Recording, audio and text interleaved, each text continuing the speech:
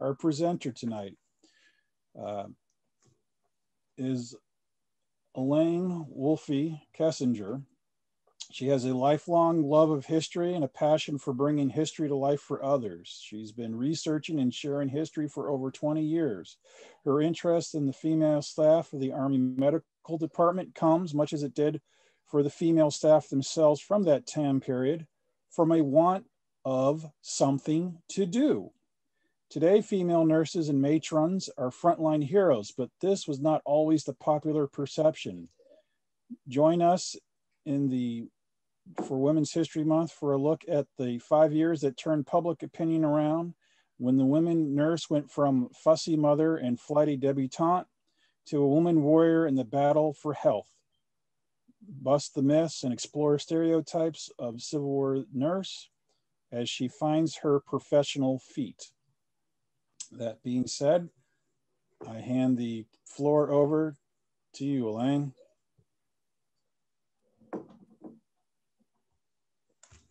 Okay, thank you, Paul. And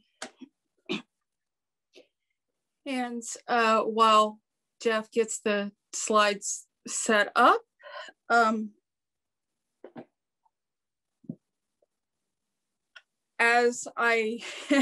as Paul said in the initial blurb, it is not only Women's History Month in March, but today happens to be International Women's Day. And so I am very excited to be able to talk to you today about some of the women who made quite an impact on medical care. So the phrase that we said was something to do. And that comes from Hospital Sketches by Louisa May Alcott. And I will share just a little bit of it with you to start off. So, chapter 1, I want something to do. This remark being addressed to the world in general, no one in particular felt it their duty to reply. So I repeated it to the smaller world about me, received the following suggestions, and settled the matter by answering my own inquiry, as people are apt to do when very much in earnest. Next slide. Write a book, quoth the author of my being. Well, I don't know enough, sir. First live, then write. Oh, try teaching again, suggested my mother. No, thank you, ma'am. 10 years of that is enough. Take a husband like my Darby and fulfill your mission, said Sister Joan, home on a visit. Can't afford expensive luxuries, Mrs. Copity. Turn actress and immortalize your name, said Sister Vashti, striking an attitude. I won't. Slide. Go nurse the soldiers, said my younger brother Tom, panting for the tented field. I will. Go ahead and give the next slide, please. So we have an idea of the hospital nurse. We have that mental picture. Who's been in a hospital? Pretty much all of us, right? Do you remember your nurses? Do you remember who cleaned? Do you remember who brought your food or did your laundry or who took you from place to place? Today, we have very specific tasks assigned to specific caregivers. And heaven help the one who confuses the LPN with the RN. Okay, this was not the case in the mid-19th century hospitals, but it is a product of these same mid-19th century hospitals. And before we can understand how the military hospital nurse of the Civil War era became a professional, we need some common working terms. This particular research journey is difficult because standardized terms were not assigned to standardized tasks. Not every hospital had a matron that inventoried the ward furniture, and some did and called her a nurse. And some had nurses scrubbing the floors and windows, and some had a washwoman. And some had nurses who changed bandages, and some only allowed their nurses to cart the bandages away to be laundered for reuse. Some had matrons cooking and plating food daily, and some had them presiding over the holiday dinner while the dining room girl served every day. So from the carded service records, which we'll explore further later on, we can compare the terms with tasks that are mentioned in further sources like letters and memoirs and publications. So the titles that were available for a pension were nurse and matron. And for the federal medical department, they were given most often the tasks that we would come to associate with a nurse, and they used them somewhat interchangeably. So I will tend to use them interchangeably in this presentation too. So let's get started. Next slide.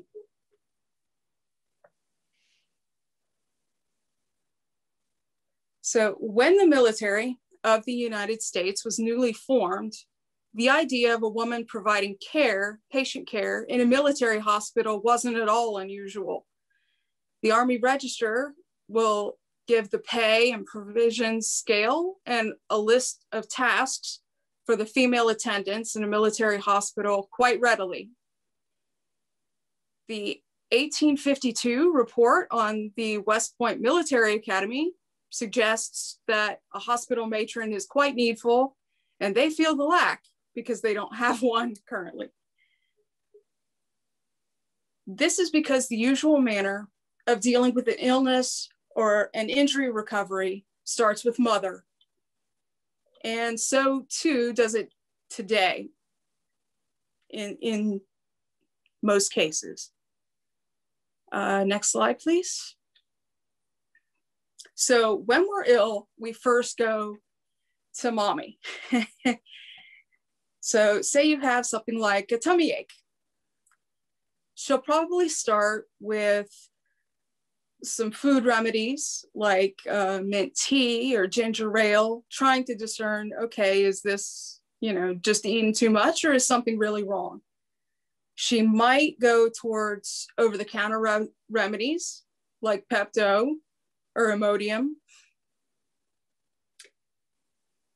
If the food isn't working, or she's out of the over-the-counter remedies, or she wants a little bit of advice, she'll next go to the apothecary.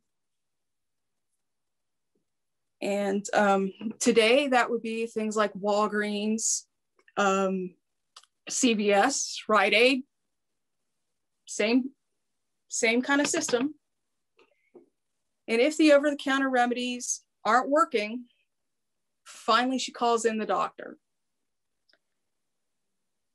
She still has some power. She has charge of seeing the doctor's instructions followed or not. She also sees to the cleaning of the slop bowls and chamber pots, and laundering of soiled clothing, and ensuring the patient is cleaned up.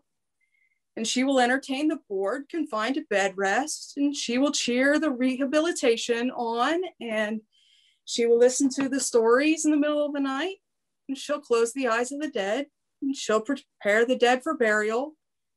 And this is just what mother was expected to do. So in true military fashion, each hospital was issued a mother or four. Next slide, please.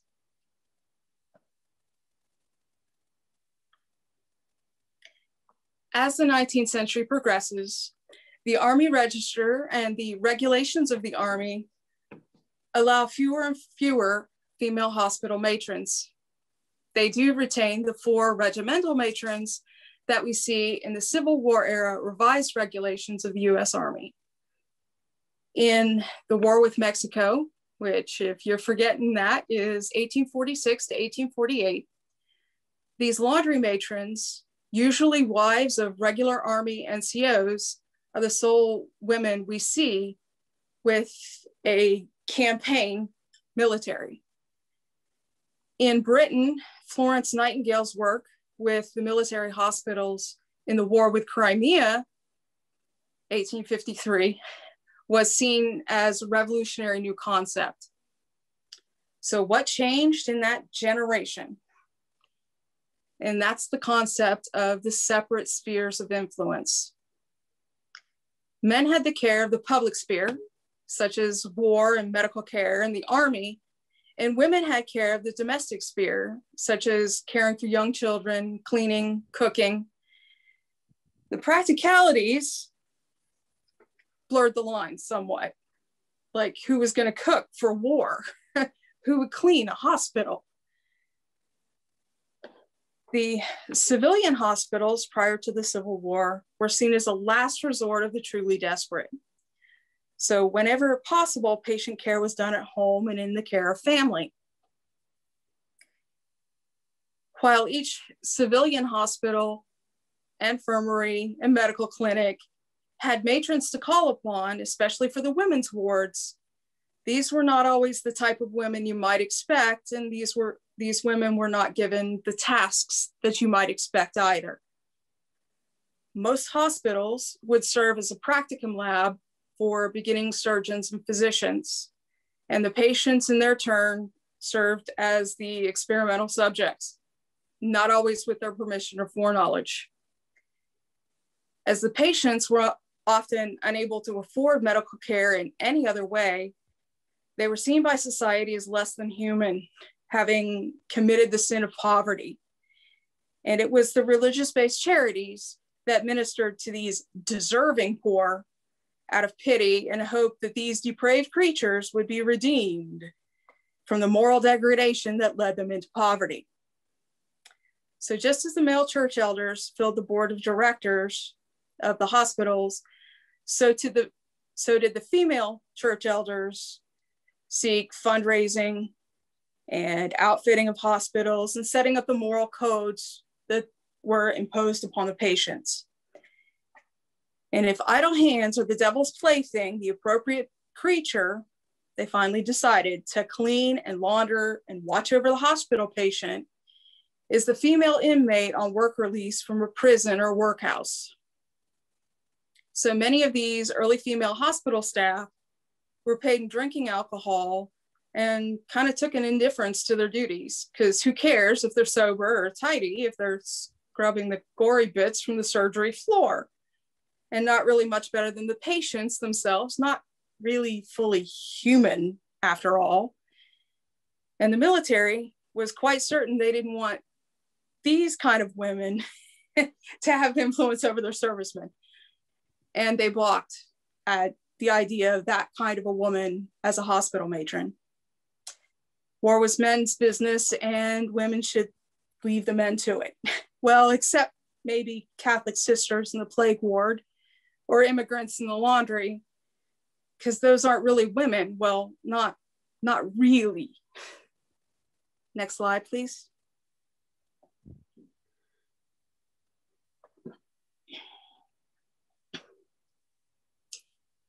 At the start of the Civil War, oh, I'm sorry, one more slide, please. At the start of the Civil War, there was only one military hospital, and there were a few old sailors' homes, but those were more like an assisted living facility for sailors and Marines who had matured beyond service, or the ones who had to convalesce after a grievous injury that really didn't have any kind of family to take care of them. The one hospital, as we would understand the term, was in St. Louis and served as a depot for the regular Army at the frontier postings. So as the war begins in earnest, the medical department themselves are scrambling around to organize and care for both the casualties of the early battles and contagious illnesses among the gathering soldiers. They too were putting into place the protocols for their own professionalization, and some of which we still use today. Again, the prevailing theory is that war is men's business, and they really did try to keep women out of it as much as they could. The regiment would have a surgeon or several, whomever would volunteer with the men of the unit, and pharmacists would serve as hospital stewards or surgeons or be detached from the regiment to help out. And when they had an organized hospital, enlisted men on detached duty had the task of patient care, cleaning, cooking, even laundry. The regimental command was generally unwilling to detach that many rifles from the ranks, so the patients themselves had to serve as nurses, caring for their fellow patients. So I don't know about you, but when I'm sick or recovering from a surgery, the absolute last thing I want to do is care for somebody else. Yeah, cleaning, that can wait. Cooking, yeah, nothing sounds good but sleep. Wake up and help you to the bathroom for the 5th time tonight because you're hurting and bored and want to chat. Ah, heck no, let me sleep. Mommy, make him stop.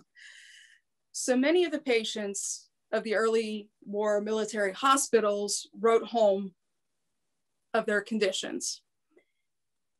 And the women at home, in turn, went to the military hospitals determined to correct what they saw as gross negligence. Next slide, please.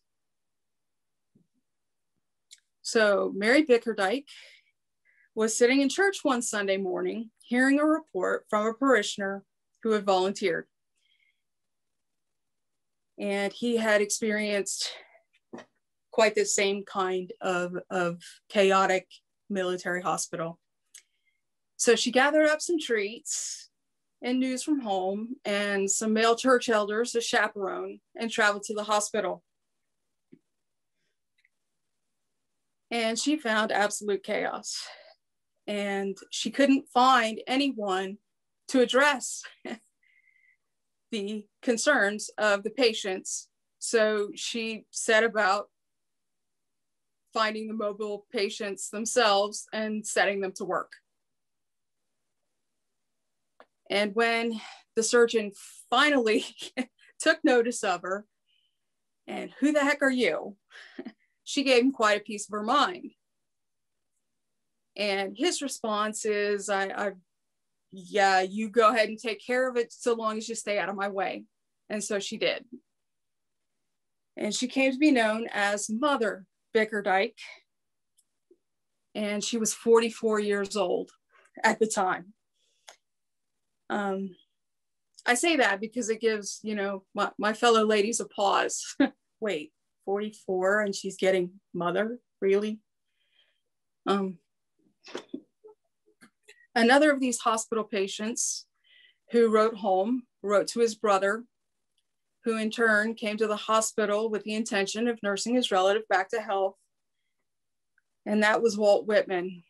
So as the volunteer units were trained up and deployed to the front alongside the regulars, the medical department began to settle into the protocols. And they began to take note of the deficiencies of those protocols. A typical scenario would go something like this. Next slide.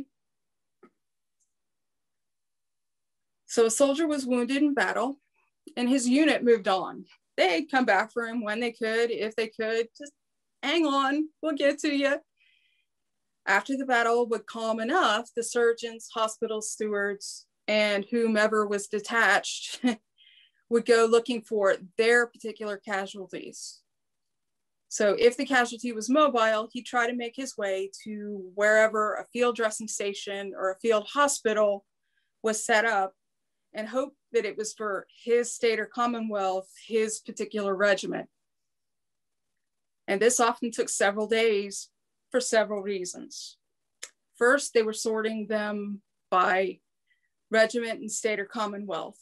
It wasn't enough just to find the federal army. You had to find, you know, the 3rd Regulars or the 28th Massachusetts or your particular unit.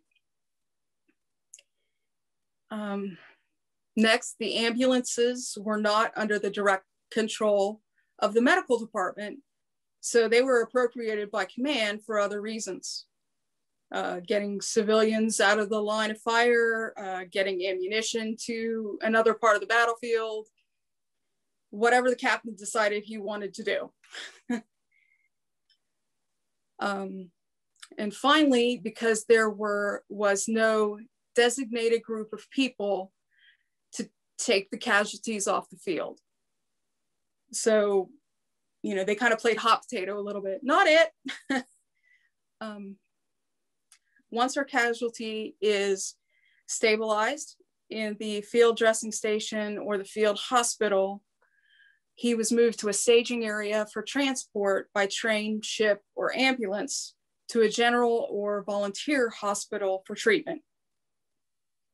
Eventually, if he needed it, he'd be sent on to a convalescent hospital that's even further from the front,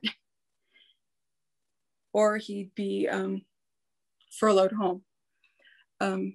So between the time that our casualty was wounded and the time he was processed into the general or volunteer hospital, he's kind of in paperwork limbo from a military standpoint. And I'm sure those of you who were in the military can tell you that paperwork limbo is not where you want to be. He's declared a presumed casualty on its unit's rolls, and he's not yet entered into the hospital rolls. So they're really unable to issue him any kind of food, water, medicine, clothing. He'll likely be issued some food and water within the stabilization process, and he'll likely get the first doses of pain management as treatment for his injuries. Here's the kicker: if the surgeon has access to sufficient of his supplies from the baggage train, which may be as much as 5 miles away. So it was in this kind of limbo time that the civilian relief organizations stepped in. So you get purveyor nurses like Clara Barton and Cornelia Hancock, who rush in with supplies. They provide immediate, what would be essentially first aid. And they kind of tide things over until the medical staff can get access to sufficient of their own supplies and can kind of take over. The local women, when faced with casualty on their doorstep, also provided patient care. The battles were not always, in a nice pristine field like Bristow Station. They were in someone's cornfield, someone's wheat field. So the local women would provide supplies, not always willingly or graciously. And many of them would come to be called nurses of the war, but the women themselves considered their work at this point very different than the professional nurses in a hospital. More to, what was I going to do? Any woman would provide care, this kind of care. We also have the aid organizations like the United States Sanitary Commission and the United States Christian Commission, who likewise had agents, usually men, often civilian physicians, who would rush in with supplies and assist in the initial medical care. And they also would station agents, in this case, not always men, near to the staging areas for transport to provide food and treats and clothing, an uplifting word, whatever they could do. And it was their habit to ask the surgeons at the field dressing stations and field hospitals what was needed in the days after the battle and kind of make sure that, they had everything they needed. When Surgeon General Hammond replaced Surgeon General Finley in early 1862, he was able to appoint Surgeon Letterman, who had a plan to address the deficiencies in this rather convoluted protocol. He put the ambulances back under the control of the surgeons themselves so they would have them when they needed them. The surgeons, assistant surgeons, and hospital stewards were evaluated for their skills, knowledge, and talents and reassigned at the brigade level rather than the regimental level. So there was no more looking around for your own. You treated whatever federal came your way, and they would sort out the paperwork higher on up. They established protocols that we would come to call triage.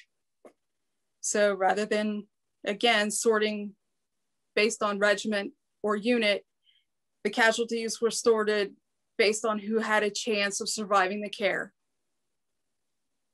And they established a dedicated ambulance corps.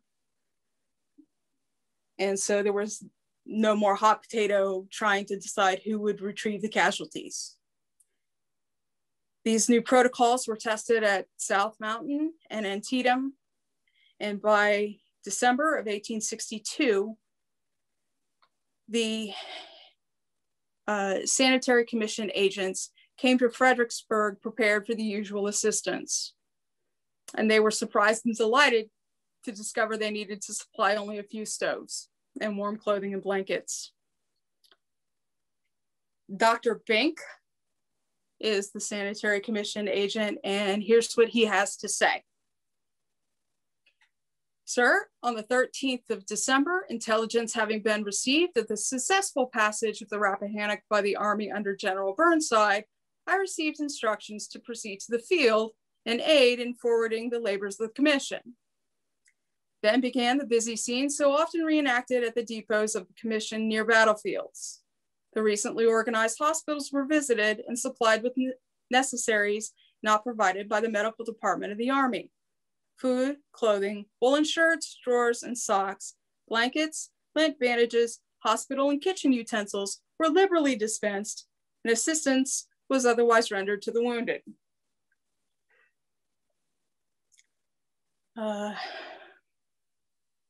He goes on to explain that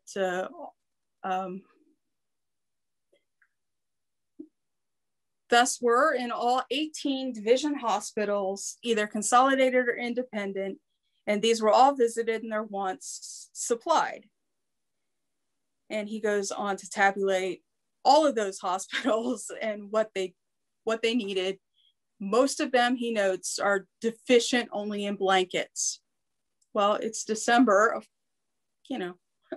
that's pretty good. He concludes with, in consequence, however, of the provident care of the medical department, the medical purveyor was more amply supplied than on any previous occasion. There was, therefore, less pressing necessity for this form of relief and less suffering upon other memorable battlefields. So with the more organized professional protocols in place within the medical department, these kind of aid organizations were able to turn their focus towards fundraising, establishing volunteer and convalescent hospitals, and helping the soldiers in other ways. One of the favorites is the Soldier's Rest, which provides warm meals, riding supplies, mail service, overnight accommodation to the traveling soldier, and celebrities were known to make appearances. And this sounds an awful lot like the foundations of the USO, Hollywood Canteen, Stage Shore Canteen, Servicemen's Clubs. So there you go. Next slide, please.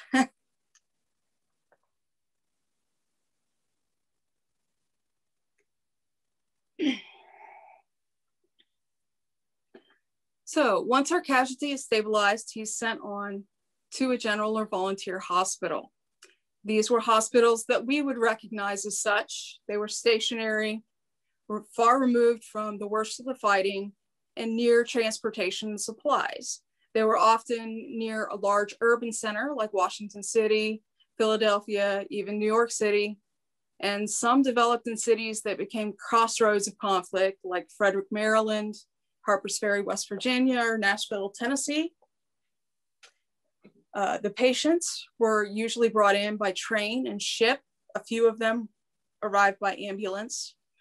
And these were the hospitals that Dorothea Dix sought to revolutionize with female staff. Within the new Letterman system, as explained by J.J. Woodward in the Hospital Steward's Manual, this was a very organized place indeed. Next slide, please.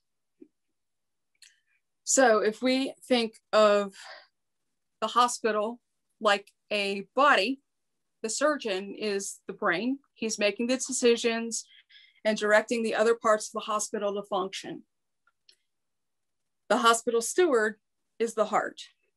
He keeps paperwork flowing, communicating directions to each section. He compounds medicines and keeps the recipes. He sees that the wards are clean, well ventilated, furnished, and that each item is inventoried and kept in good repair. He sees that each patient's personal effects are inventoried, organized, stored, and maintained properly. He sees that meals are delivered in a timely manner, the foodstuffs are accounted for, the vendors paid, the kitchen's clean, the kitchen tools inventoried, maintained, used appropriately. He sees that each patient is given a meal consistent with his prescribed diet and gets help to consume it if he needs it. He sees that the laundry is done in a timely manner and returned to the appropriate ward, and that all of the laundry tools are inventoried, maintained, and used appropriately, and that consumable products are inventoried and reordered in a timely manner. He sees that visitors to the wards are behaving in a manner conducive to the patient's rest and healing. And in short, he has a very, very big job with a lot of responsibilities, and he needs help. In our ideal world, in the mid-19th century, they hoped that men could provide this help. And as we saw, the patients themselves just weren't able to. That was not a viable option. They tried to get civilian men to help, and there just wasn't enough. So finally, they decided to give women a chance. Each hospital was allowed to organize themselves in their own way, and they did. So again, some women were allowed to change bandages, some weren't. Some allowed women to, comb the hair, provide barbering, and some didn't. Very few allowed the women to wash more than face and hands. They would call in a male attendant for a full bath. Some allowed women to organize religious services on Sundays and holidays. Most required the women to clean empty chamber pots and slop bowls and oversee the meals and medications.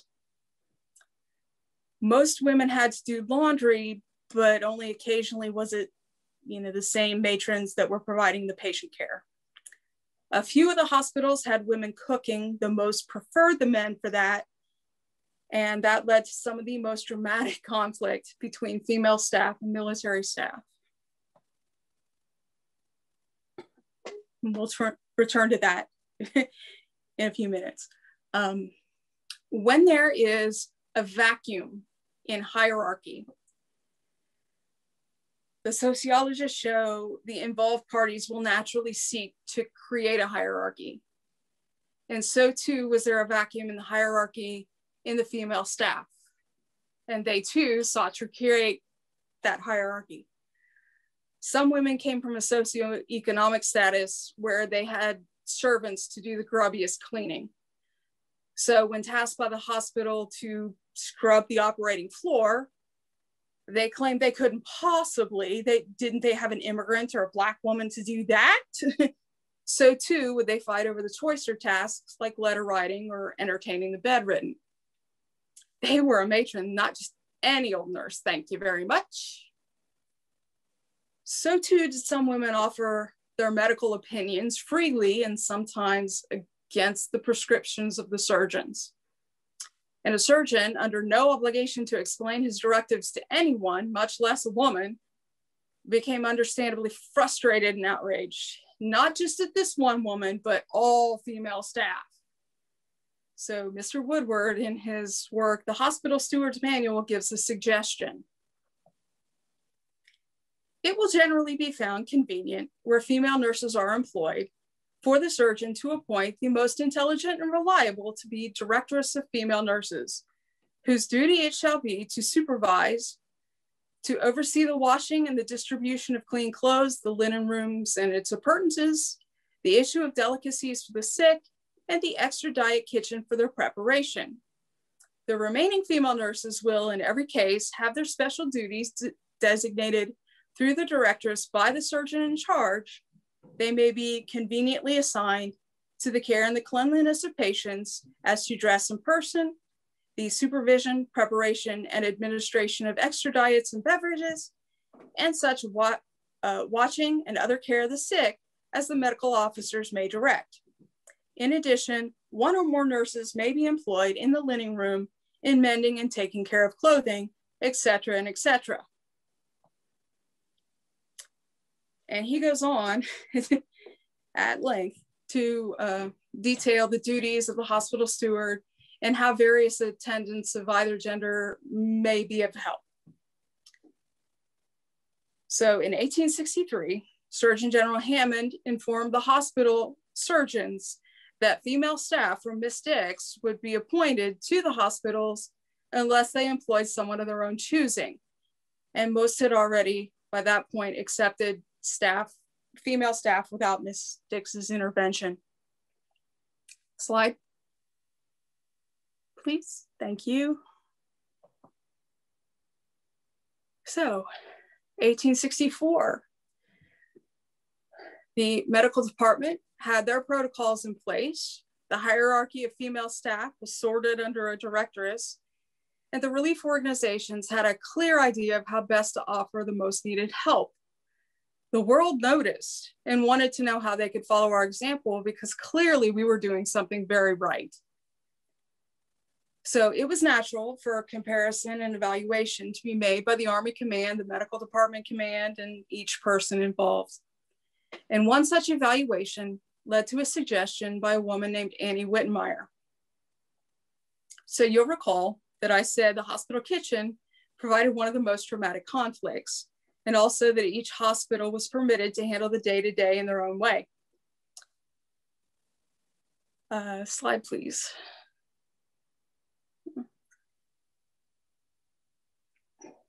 Hospital diets are sorted into 3 main categories, with an extra category for special items. And the 3 main categories are based on the ration system. So a regular diet is comparable to what a regular soldier would receive in garrison or fort posting. The low diet is a half portion of the regular diet. And a special diet includes foods thought at the time that would promote healthy nutrition during healing. So you'll see a lot of the beef tea and farina and a lot of the soft foods that should be familiar to most of us who've been in hospital. The main hospital kitchen was responsible for these 3 diet meals, and enlisted men were most commonly the cooks for the hospital. Contraband men were the next most commonly employed as cooks, but the extra diet kitchen was the sticky wicket. The relief organizations would often provide food treats for the hospitals, such as citrus, pickles, lemonade, an entire holiday dinner. The female staff themselves sometimes took it upon themselves to procure treats for the patients too. And when these needed to be cooked, the conflict arose over who would do the cooking, what kitchen would be used, what cookware would be used, and even where they would store everything. And the female staff sometimes got in the way of the military cooks and sometimes offered harsh criticism of how the cooks ran their kitchens or the cleanliness of their kitchens. Some of the female staff thought they ought to be in charge of all the cooking, both ration-based meals and the extra diet treats. After all, cooking was a woman's business, and the men should let them get on with it. By 1864, most of the hospitals had reached a compromise that worked for them. But Annie Wittenmeyer made the official suggestion to Surgeon General Hammond that became the accepted protocol. She suggested that a woman take charge of the extra diet cooking and a section of kitchen and storage be devoted to the same. The main cooking and kitchen should be under the direction of a culinary matron, female, but the cooks, being men, enlisted or contraband, said culinary matron, like all the female staff, reported first to the directress and then to the hospital steward. For the most part, this was just an official sanction of what most of the hospitals had worked out for themselves, but now it was on paper. It was official. They were professionals. Slide, please. So 1892, okay, the peace accord had been signed and the volunteer soldiers returned to civilian life, and most of the hospitals were disbanded. Most of the surgeons returned to the role of physician, treating colds and tummy aches and the occasional occupational injury. The hospital stewards returned to the apothecaries, dispensing sodas and cough syrup and health advice. The hospital nurses, though, some returned to keeping house and raising children. Some turned their considerable energies towards social reform, and a few revolutionized the civilian hospitals with professional patient care and occupational training for a new generation of nurses and matrons. As the years passed, the idea of a pension was brought to societal consciousness. The soldiers were affected by their service, and the American public agreed that they ought to be noted, rewarded, and given help when necessary. The women felt that they too had fought a battle against disease for health and were forever changed, and they too needed help, and they too needed to be noticed and rewarded. And with armed conflict on the horizon, they needed to recruit new military hospital nurses for a new war. So this is an era that saw the publishing of many of the memoirs and stories of the hospital nurses and the experiences of the women during the war. This is 30 years after time had dimmed the memory and softened the personalities and glossed the experiences into an epic tale of romantic battle glory. Was she really such a fierce dragon? Could anyone really have been that perfectly good? Was he really such a dastardly villain? Perhaps if we can look close enough, we can see the truth through the haze. So nurses and matrons in military hospital were authorized to receive a pension in 1892. To apply for that pension, an informational file was filled out. These were collected into what's called the carded service records. And the National Archives holds those today, and they are seeking volunteers to help transcribe them. So, hey, if you've got time, they would love your help. So from the carded service records, an author by the name of Jane E. Schultz gathered statistics for a book called Women at the Front, Hospital Workers in Civil War America. And they give an indication of the women who staffed the military hospitals and what data was needed to prove service. And we're going to take a look at a few now. Slide, please. There were recorded 21,208 files total. Now, these were women who served in the medical department, federal medical department, not the Confederacy.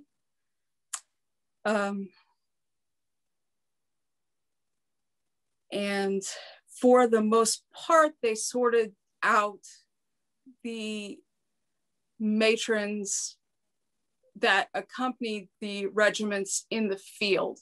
They separated those out from the ones who worked in the hospitals themselves, established hospitals.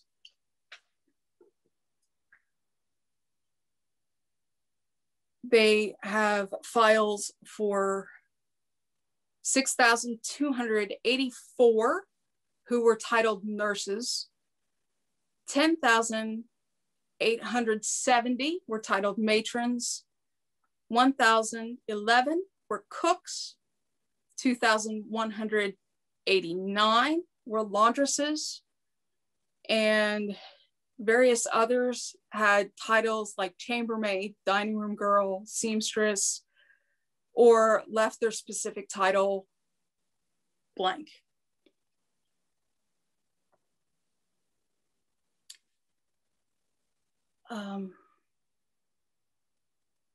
Next slide, please.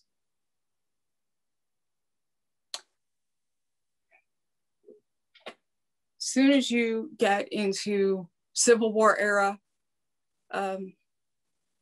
female nurses, female medical staff, you will hear about Dorothea Dix and how she was appointed superintendent of female nurses and how she was quite the dragon lady with a whole lot of opinions on exactly what kind of woman she wanted in the military hospitals. But we want to look at exactly how much power did she have. So, of the 21,208, she appointed 371 nurses, 6%. She appointed 195 under the title matron. That's less than 2%. She appointed 4 cooks, which is less than 1%, and 4 laundresses, which is an even tinier portion of less than 1%. So the other 94% were appointed in several other ways. Some of them were Sisters of Charity, who pretty much showed up, volunteered, and said, hey, put us to work. Some of the women were appointed by writing to a statesman who would in turn write on to a surgeon or someone higher up in the military, and they would get appointed that way. Some were referred by a friend. But yeah, she appointed 6%.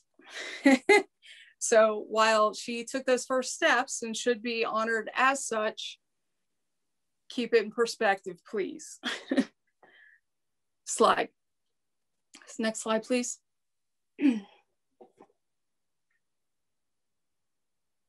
So we did have women of color, just as the United States colored troops were getting started in the Army, so too were women of color coming into the female staff. So they account for, in total, about 10%, which is commensurate with the number of USCT in the Army. So as you can see, under cooks, a whopping 36%. So they definitely tried to put Black women as cooks, 14% as laundry. So they tried to gear the Black women into cooks and laundry, the scut work. out of proportion to their numbers. Next slide, please.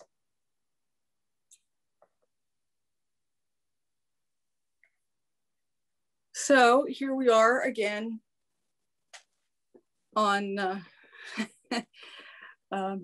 International Women's Day during Women's History Month. And we see from saintly mother to slovenly creature to a frontline hero, we see the evolution of professional patient care. So I'm about to name drop. Because of Dorothea Dix, women are a vital part of the military hospital administration. Because of Phoebe Yates Pember, women are a vital part of the supply team for hospitals, and everything is inventoried, stocked, and conveniently assembled. And because of the work of the Lady of Ward E and Mother Bickerdike and hundreds of other patient care providers, your nurse is going to be taking good care of you today. And because of Lucy and Betty, your hospital room, the surgery suite, and surgeon's office will be cleaned, well ventilated, and free from nasty things you don't want to think about. And because of Greta and Bridget, your laundry will be clean, returned promptly, and well mended. Because of Annie Wittenmeyer, you will have nutritious food appropriate to your care, prepared safely in a kitchen that is run with calm efficiency. Because of Cornelia Hancock, Clara Barton, women are combat medics, MASH staff, and the Red Cross will ensure your care is appropriate, even among your enemies. Because of the United States Sanitary Commission, the United States Christian Commission, service persons will have a holiday meal, inspiring card, care box, entertainment, no matter where they're stationed. Because of Dr. Elizabeth Blackwell, Dr. Mary Edwards, women can fill even the highest medical roles in the military hospital if their skills, education, and assignments align. Because of Susie King Taylor and Dr. Rebecca Lee Crumpler, women of color are able to serve in the military hospitals, limited only by their assignment. So while the Civil War solidified the professional reputation of patient care providers, these women changed hospital care in ways we still feel today. Next slide, please. So this is me, and I have portrayed a directress at events at the Lee Fendall House, Liberia Plantation, Fort Washington National Park, Harpers Ferry National Park, and many living history events. Please note my email address. And as Paul said, if you would like to read lots further, I've compiled a reading list. Most of them are free sources available through Google Books, Gutenberg Project, Haith Trust. You can email me directly for that or get it from the Facebook group or eventually the website. Next slide, please. And there is a list of the direct quotes and sources.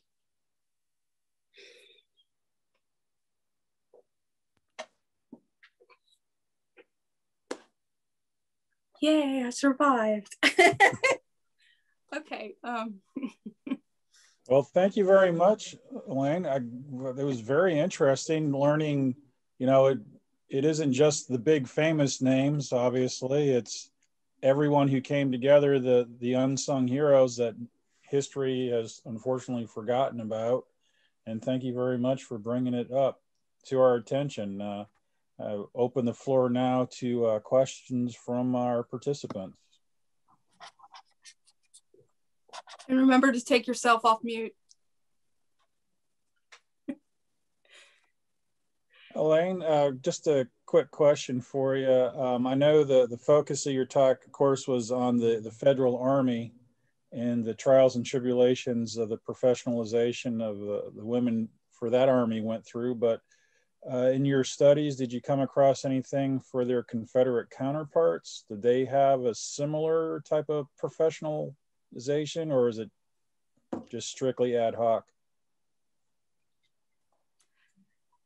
They have many of the same, they make many of the same milestones, but because the Federal Army won, they're the ones who got publicized. We have many of the plantation owners' wives who kind of find themselves wanting something to do. So they organize a hospital. Hey, that's where I'm going to put my money and my resources. So they do. They were more apt to, yes, Trish. Wasn't Phoebe Pember in a Confederate hospital? She was for the 2nd Division of Trumbull. It was in Richmond. That's yes. all I can remember. I get the battle during the Mexican War and the name of the Richmond hospital swapped around often. Or something. Same word. I think maybe it's the same word. Chimborazo. Thank you. Chimborazo. Thank you. It's either Chimborazo Hospital or Winder Hospital. Those are the two that immediately come to mind as the big general hospitals in Richmond for the Confederate Army. Yes, it's Chimborazo was Phoebe Pember Yates. Okay. Within the Confederate hospitals, they were more apt to sort the tasks on a class basis and more bluntly on a color basis. They had Black women, they called them nurses. They were doing the cleaning, the laundry, some cases cooking, bulk of the cleaning. They had white women who were titled matrons, who were doing, patient care, as we would understand patient care.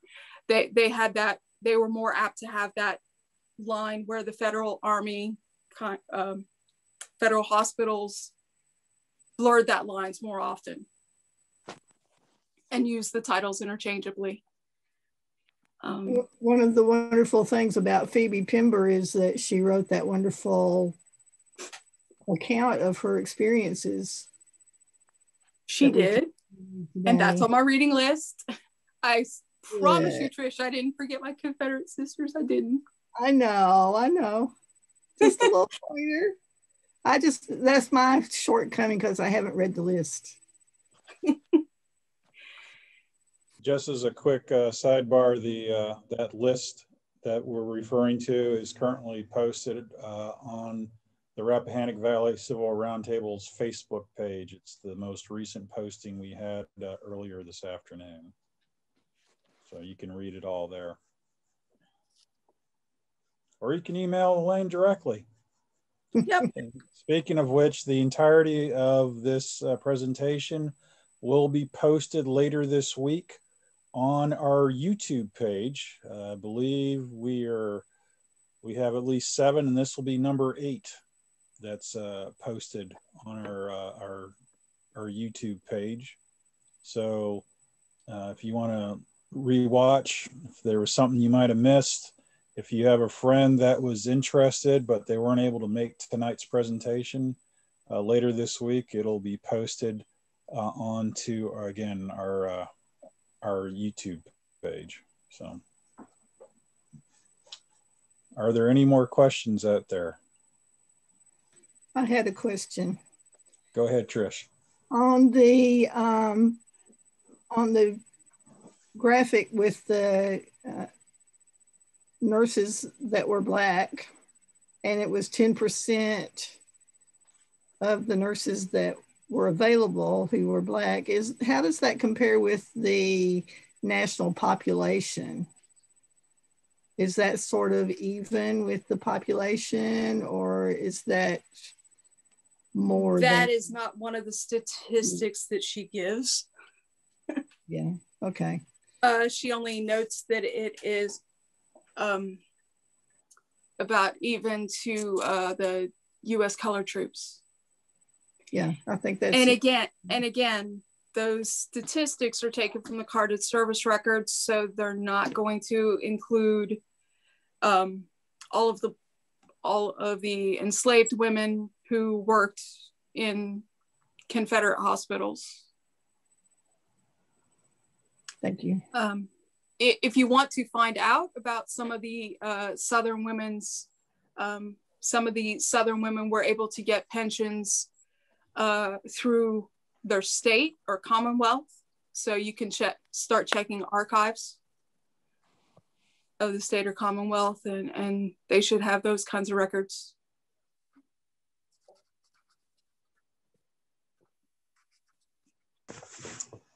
Okay. Well, Jeff, do you have anything before we sign out? All right. Well, again, I thank everyone for bearing with our initial oops with the slideshow, and I appreciate everyone's patience on that.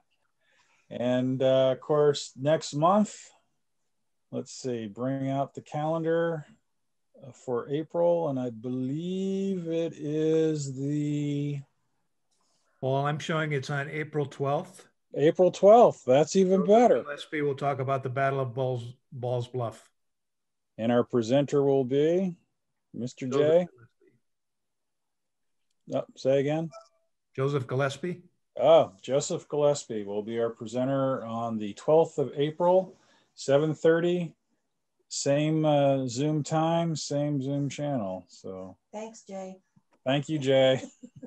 And again, I thank everyone for coming out and bearing with us. And I look forward to seeing all y'all next month by Zoom. And hopefully before summertime, we'll actually get to see each other again in person. And with that, I sign off.